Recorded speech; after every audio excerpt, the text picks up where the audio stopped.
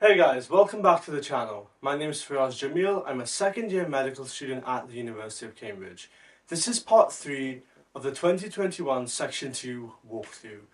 And I'm going to show you how to do the Section 2 paper quickly and efficiently so you can maximize your marks. Make sure you're subscribed so you don't miss future videos. There's lots more good stuff coming, including a guide on how to choose a medical school. Okay, so welcome to part 3 of the walkthrough. So let's start with question 18. Dry air can be cooled and then fractionally distilled to separate its components, okay? What is the minimum volume of dry air needed to prepare a 25 decimeter cubed sample of oxygen using this method? Assume that all volumes are measured at RTP and that all gases are ideal. So, we know that oxygen is roughly equal to 20% of the air. So 25 times 5 is equal to 125 dm cubed to find the total volume. So what we basically want to do is look for the answer option that is the closest to 125 decimeters cubed. That's answer option D, which is the correct answer. Okay, simple enough. Now, for question 19. So, an electric shower heater is rated at 8.4 kilowatts and raises the temperature of flowing water from 16 to 36 degrees C. So 1 watt is equal to 1 joule per second. Okay. What is the mass of water passing through the shower in a time of 1 second? Okay.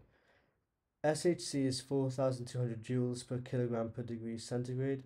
Assume that all electrical energy is used to raise the temperature of the water. Assume no heat is transferred to the surroundings. So, first of all, let's say Q is equal to mc delta T.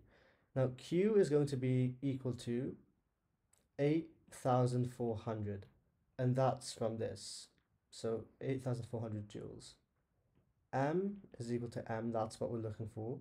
C is going to be equal to, remember, this is 4,200 joules per kilogram, so it's going to be 4.2 joules per gram per degrees C minus 1. And that's just 4,200 divided by 1,000, converted from kilograms to grams. Now we can form an equation. 8,400, and also delta T is equal to 20. That's from 36 minus 16. Okay, 8,400 is equal to M times 20 times 4.2. M, 4.2M is equal to 8,400 divided by 20. To simplify this, let's just say 84 divided by 2, which is 42. So that's going to therefore be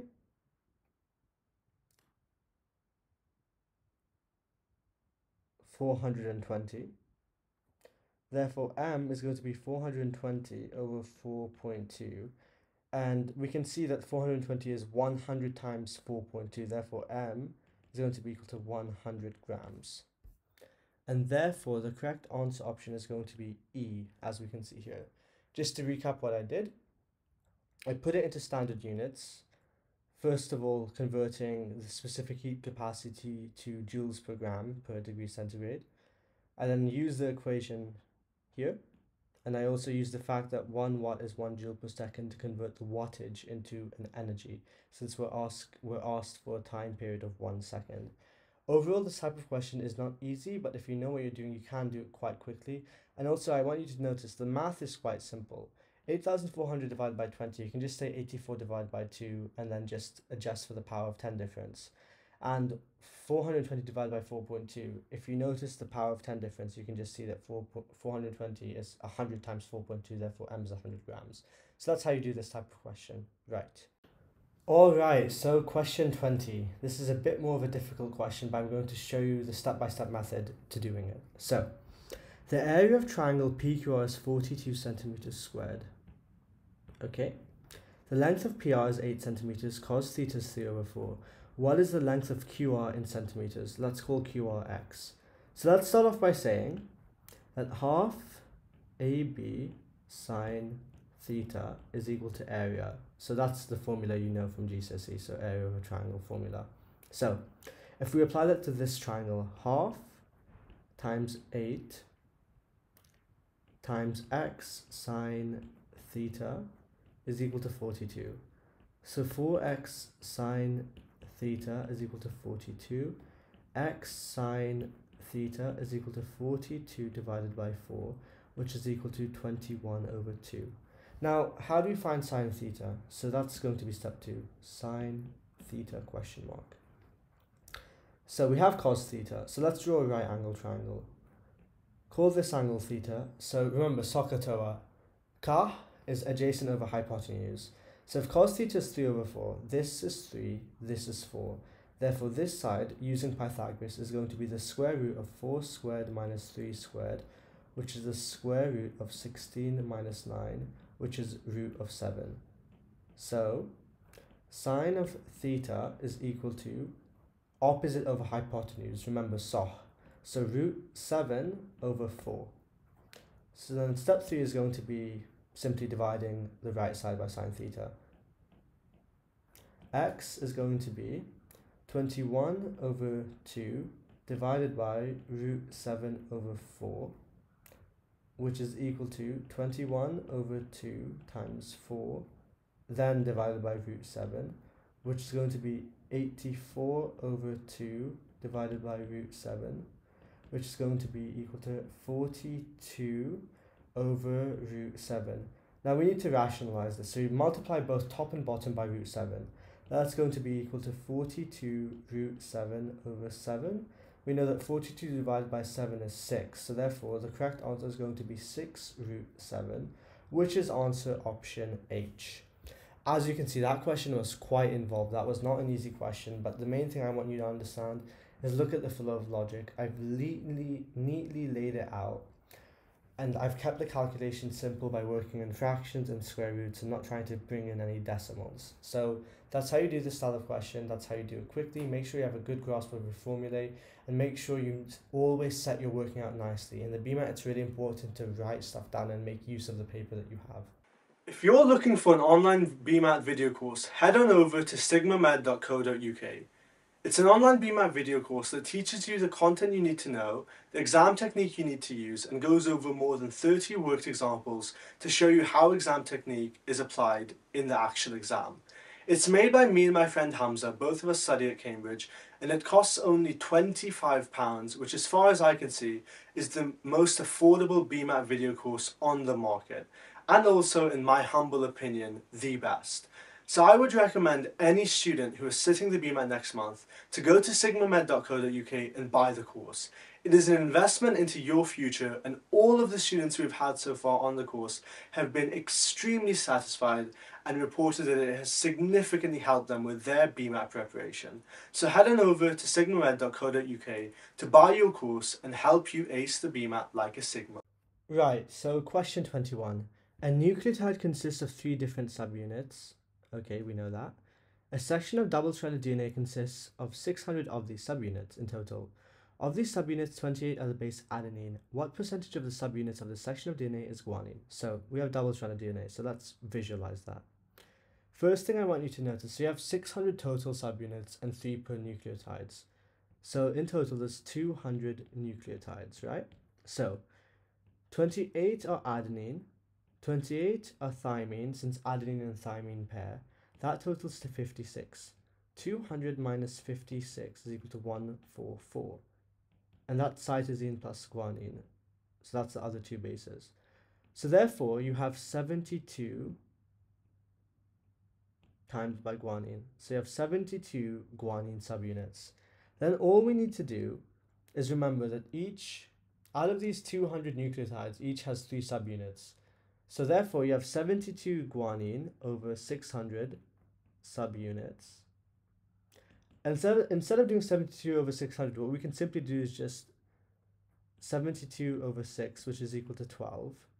And we can just ignore the power of 10 and look for the answer, which is in the format of a 1 and a 2. And that's going to be answer option C, which is the correct answer. To briefly recap what I did, I visualized the problem. I interpreted the information correctly by understanding what they mean by a nucleotide consists of 3 different subunits. And then I simply just did a simple calculation, which is 72 over 6, ignoring the power of 10, because the answer options are so far apart that I don't need to worry about it. Right. Question 22. 3 elements from group 1 and 3 elements from group 17 are given in the table with their relative atomic masses. Okay. Of these elements in the table, 1 mole of the most reactive group 1 element, that's potassium, is reacted with a 1 mole of the group 17 element with the highest boiling point, that's bromine. So you have group 1, so that's 1 electron. Group 17, that's missing 1 electron. So you're going to get a 1-to-1 element ratio, X and Y. So now it's basically just potassium reacted with bromine, which is KBr, which is 39 plus 80, which is 119 grams. So, because you have 1 mole, remember, you have 1 mole reacting with 1 mole. That's the important thing here.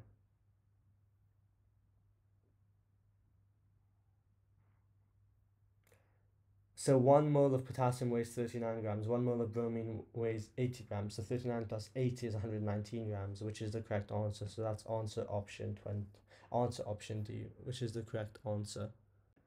Okay, so question 23. A high voltage DC overhead cable carries a current of 2000 amps. One 20-meter section of the cable has a mass of 120 kilograms. The cable section is supported so that it is horizontal with the current in the direction from west to east, okay? Earth's magnetic field in this location is 5 times 10 to the minus 5t, due north and is horizontal. What is the magnitude of the total force exerted by the support on this section of the cable? Okay, so we know that F is equal to IBL. That's going to be equal to 2000 times by 20 times by 5 times 10 to the minus 5. Let's be smart here. So 4 zeros, so 2 times 2 times 5, which is 4 times 5, so that's 20 plus the 4 zeros over 10 to the 5. And that's just going to be getting rid of the zeros, so that's 2, right? Now, see, well, what I've done there is quite slick, but it's basically what I've done is 2000 times 20 times 5. We have 4 zeros here. Here's the 4 zeros. What we're left with is 2 times 2 times 5, which is 20 here.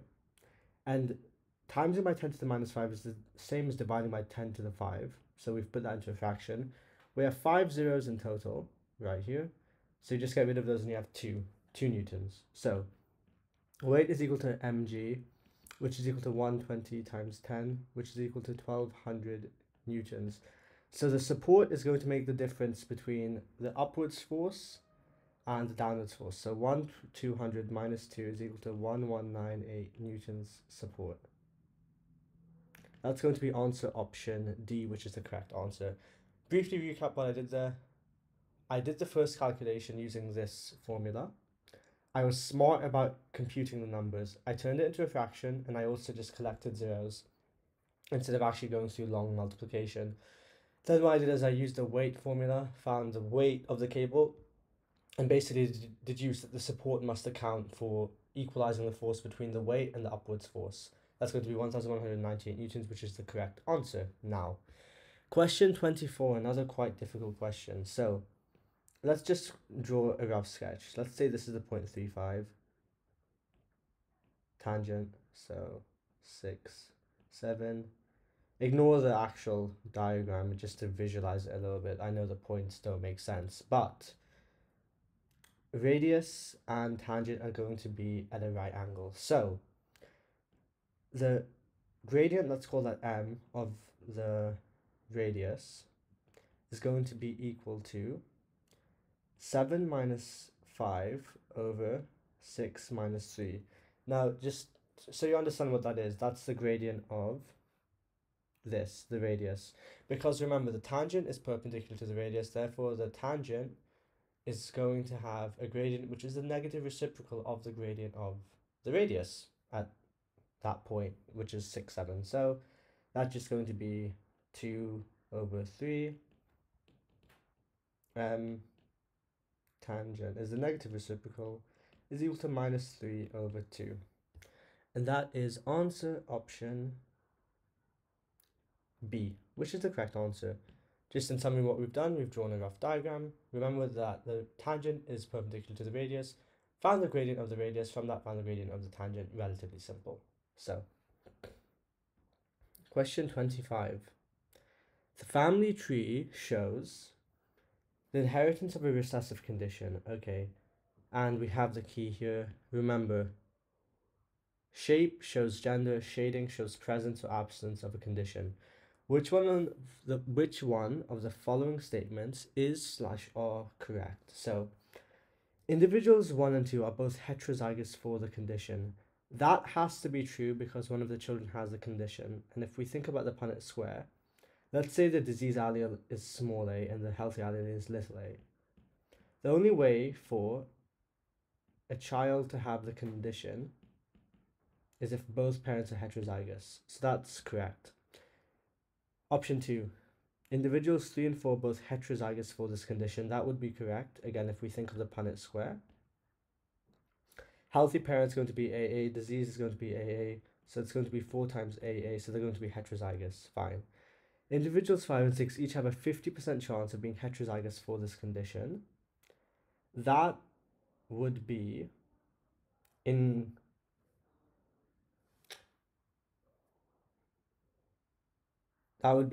yeah. And I'll explain why. So, one of the children has the disease. That means that both of the parents have to be heterozygous. So it's going to be this type of situation. So, a 50% chance of being heterozygous, there's a 50% chance that the children of these individuals are heterozygous, but there's not a 50% chance that a healthy person is heterozygous because these 3 are the healthy alleles. So there's a 2 and 3 chance of HZ. Therefore, option 3 is incorrect, and the correct answer is answer option E. Okay, so question 26. So, calcium nitrate Ca3N2 reacts with water to form calcium hydroxide in molecule X. No other products are formed, and molecule X contains only nitrogen and hydrogen atoms. What is the empirical formula of X? So Ca3N2, Ca2 plus times 3, which is equal to 6 plus. 6 over 2 is equal to 3. N, 3 minus is our ion. So therefore, if you have a compound with H and N, H has a positive charge of +1. Therefore, the basic empirical formula is going to be NH3, which is answer option C. Basically, how many hydrogens do you need to balance the charge of the 3 minus nitrogen ion? And that's how you do this question, relatively simple. And remember, it's empirical formula, so you just want the basic atom-to-atom ratio. Right. Now, question 27. A train is sounding its horn as it approaches a station. The engine driver hears a note of frequency F0 and of constant amplitude as the train slows down and stops next to a platform. A person standing at the end of the platform ahead of where the train stops also hears the sound produced by the horn. What happens to the amplitude and to the frequency of the sound heard by the person as the train slows down and stops? So, the amplitude, if you think about it, the horn is getting closer to the person, so the amplitude is going to increase, and the frequency is going to be decreasing to F0. So F0 is the original frequency, and as the train is further away, the perceived frequency of the person, that the person is hearing, is going to be higher. So the frequency would gradually decrease to its actual frequency, which is F0. So therefore the correct answer option is answer option F. So thank you for watching part 3 of this tutorial. Make sure you subscribe so you don't miss any of the upcoming videos.